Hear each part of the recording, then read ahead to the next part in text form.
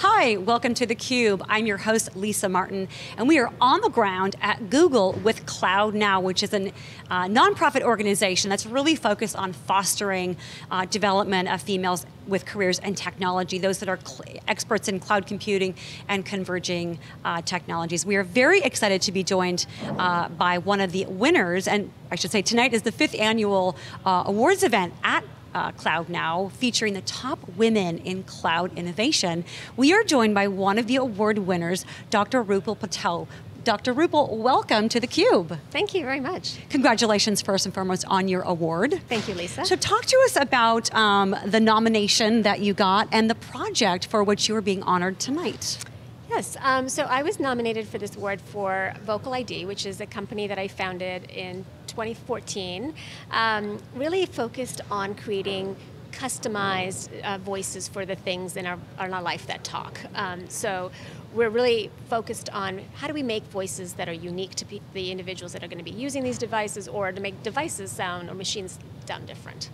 And we've got one of your guests here, April, with us. So before we have a chat with April, talk to us about when you founded the company just a couple of years ago, you talked to us about the demand that you saw. For years and years and years, this has really been dominated by very generic voices, but you saw, we need to change this. What was some of the key influencers for you starting VocalID? Sure, so my background is, I'm a speech scientist, and I am very interested in how do we make technologies that allow people to really have the fullest lives. And I was at a conference now many years ago where I saw several people who used speaking devices to talk because of some kind of speech impairment, and they were all using this handful of voices. In fact, it's not uncommon to have people use an adult male voice, even if they're a female or a child. So that was just a really striking difference where why is there such a mismatch between the prosthesis that we give someone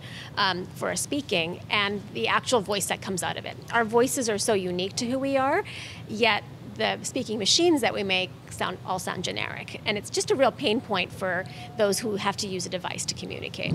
So April, let's ask you a question. What kind of voice are you looking to have? I would like my voice to be urban, but classy. Urban and classy. And April, tell us, why is it important for you to have your own voice? It's important to me to have my own voice, instead of a computerized voice, as these communication devices come with the same voice, which means anyone can have the voice. For example, in September, I did a news interview, and people kept seeing the commercial and they would tell me that I heard your voice but it wasn't your face, and that didn't sit well with me. So to have my own voice would add to my identity, but most importantly, it would be mine. I think that is so fantastic. And so, Rupal, how close is April to getting her own voice? So April is one of our early adopters, and she's in queue to get her voice. So we've had a few people that already have their voices, and we've been automating our technology and scaling it more. So April should be getting her voice in the next couple of months or so. We really need to find her, though, an urban, classy lady. Yeah, so the way we make voices that are unique, like, building a speech synthesizer is actually really difficult and expensive. That's why there's only a handful of sort of generic voices. The way we do it is we crowdsource these voices from people. Anybody can donate their voice. And they have to read a whole set of sentences, and from those donated voices, and a little bit of April's own sound, because April can make sound, we can then create a voice for her that actually fits her personality, her demographics, what she wants, her preferences. Just like you and I have our own voice that kind of tells people who we are, she will have that as well. So exciting, you're just a few months away.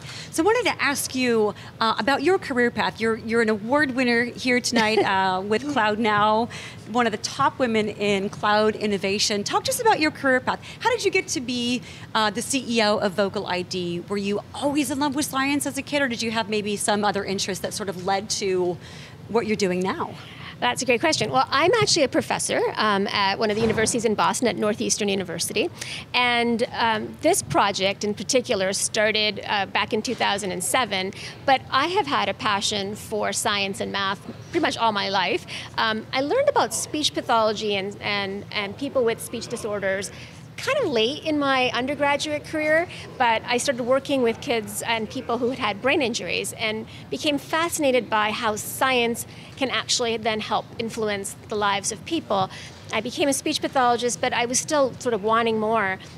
And I went back to school to do my PhD in trying to build a computerized system that could recognize people with disordered speech, a little bit milder than what April has, but that's where my career started, is really interjecting computer science into speech science, and this project is sort of a culmination of that. So it's sort of circuitous in some ways, but the passion's always been that how can we use science for good, and VocalID is really an example of science for good in that way. Absolutely, and it's really an epitome of the CloudNOW Awards, how you're using technology and science to really further the community, which is so exciting, and it's a really heartwarming story as well. One more question for you before we wrap is, who are some of the, or maybe are, some of the biggest influences in your life, males or females, to get you to this career where you are very successful? So I've had a lot of really great mentors all along, and I think that some of the biggest influencers have actually been people that I have worked with in terms of maybe a child or maybe an adult. I remember one patient I had who had Parkinson's disease,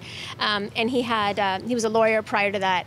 And for me, understanding how he grappled with his communication impairment despite all of what he'd lived with before was just that you have to create new ways in which we can hang on to what's beautiful about us in life and kind of move through those moments with what knowledge we have. So I feel that a lot of mentorship comes in so many different shapes and sizes. I think my children sometimes are huge influences in the way that we've been carrying out the work we've been doing.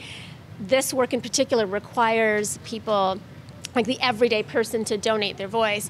And the first people that kind of got onto this was my children. You know, they donated their voice, and they've been doing that. So I feel like if we can influence young people to think about how they can help others through their own means, whether it's science or math or, in this case, reading, it's going to change the world. It is, and what a tremendous opportunity to give back. I wish I was urban and classy, April. Unfortunately, I'm not. Well, Dr. Rupal Patel. Yes, you are. I don't think I'm urban enough. Congratulations on VocalID. Thank you. Your Top Women in Cloud Innovation Award. We so thank you for being on theCUBE. Well, thank you for having me. Absolutely. And if you know a woman in tech who should be featured on our program, tweet us at theCUBE, #WomenInTech.